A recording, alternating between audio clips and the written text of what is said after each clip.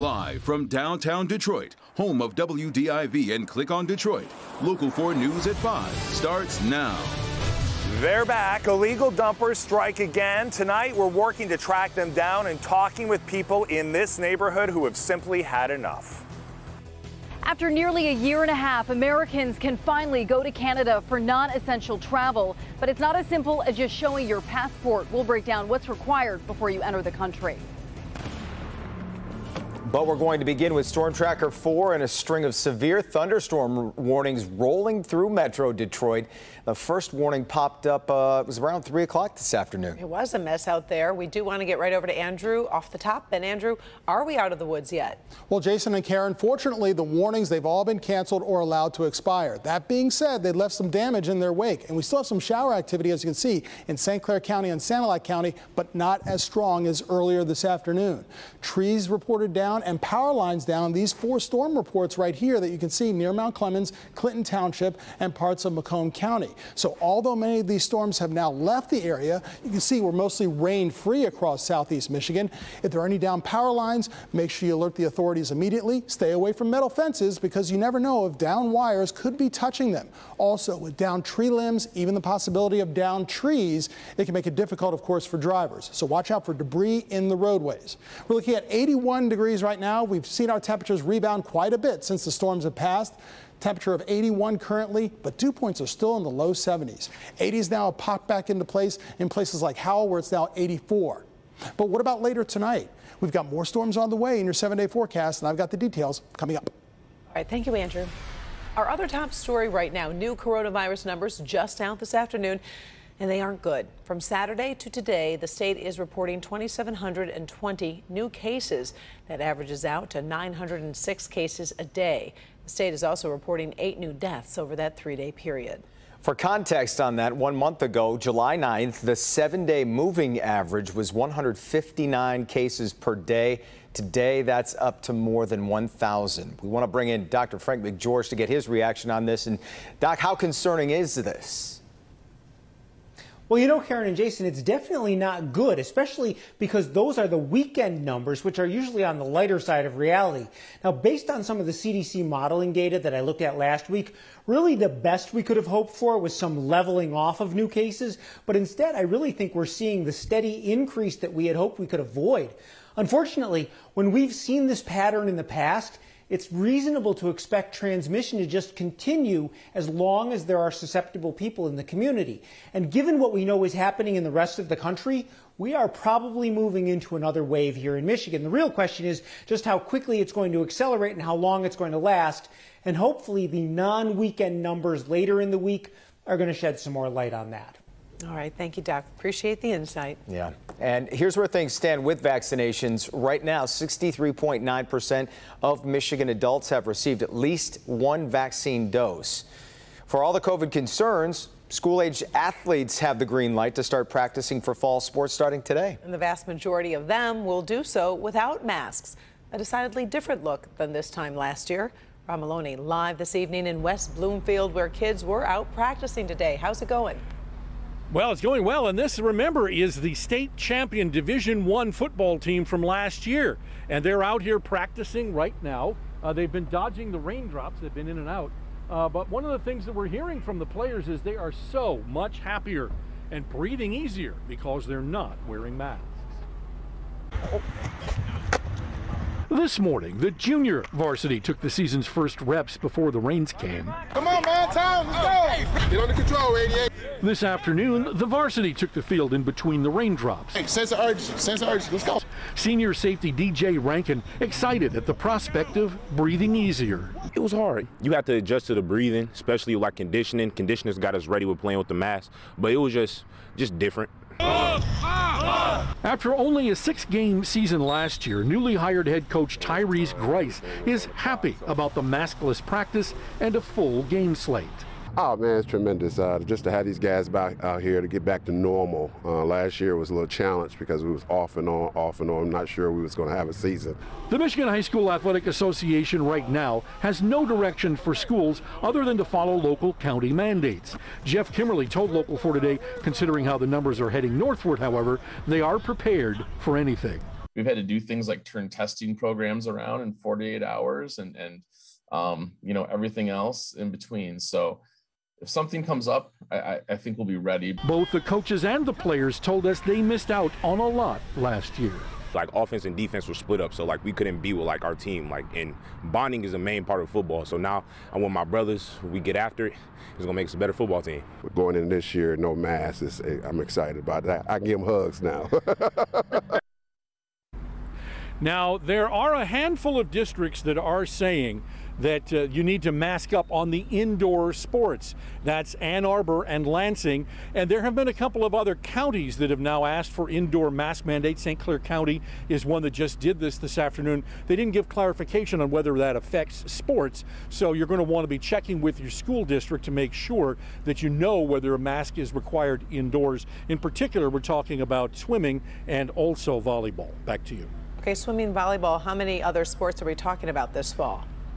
Well, there are 9 sports altogether. The 8-on-8 football, 11-on-8 football, then there's cross country, girls golf, soccer, tennis, girls volleyball, and then, of course, the swimming. Now, with the swimming, they're saying you don't wear a mask while you're swimming, but you have to wear it on the deck, and also with volleyball, if you're playing, you have to be wearing a mask. All right, we appreciate it. Thank you, Rod.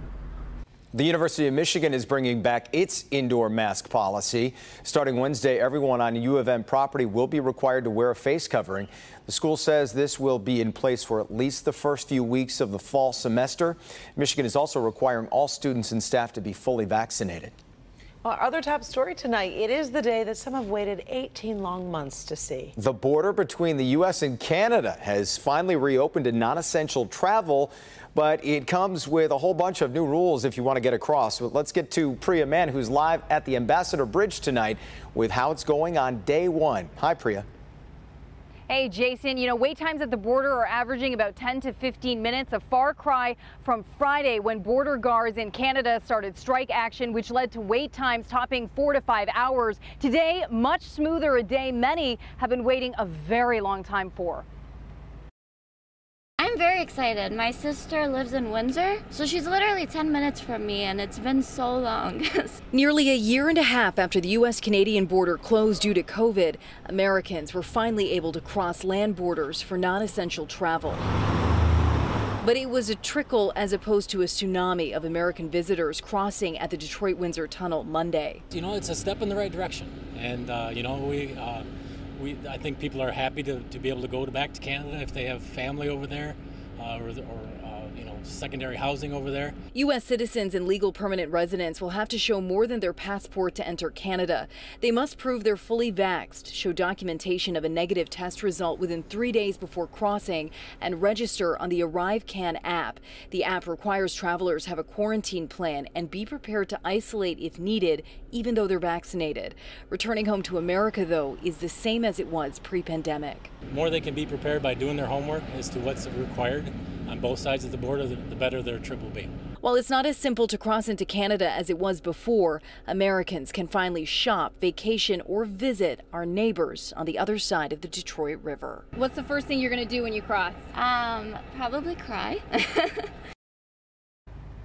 Yeah, I can certainly relate. When I crossed into Canada last week, listening to Nickelback and having some poutine. You know, as for Canadians who want to come to America for non-essential travel, the border does remain closed. That closure in effect till August 21st. Now, whether that's extended or lifted, we will keep you covered. Reporting live from the Ambassador Bridge, I'm Priya Mann, Local 4. We listen to Nickelback here, too, all the time. I know I'm speaking for some people, Priya, but I know you spoke to other people who crossed the border today. What was it like for them?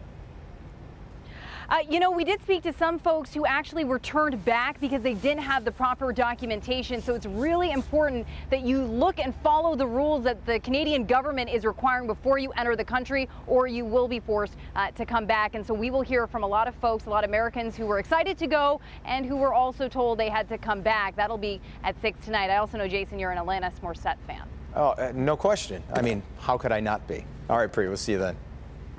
New information tonight after an undercover DPD officer used deadly force after being involved in a crash. It all happened late last night on East Grand Boulevard near Milwaukee, near the GM plant. Police say about 200 people and cars were drag racing and drifting right before it happened. Sean Lay just got an update from the chief on this.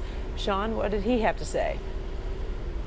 Karen, he says drifting and drag racing remains the #1 complaint that he gets. He has undercover officers in undercover vehicles embedded in these activities and events. They're not to get involved, but he says they were forced to get involved last night.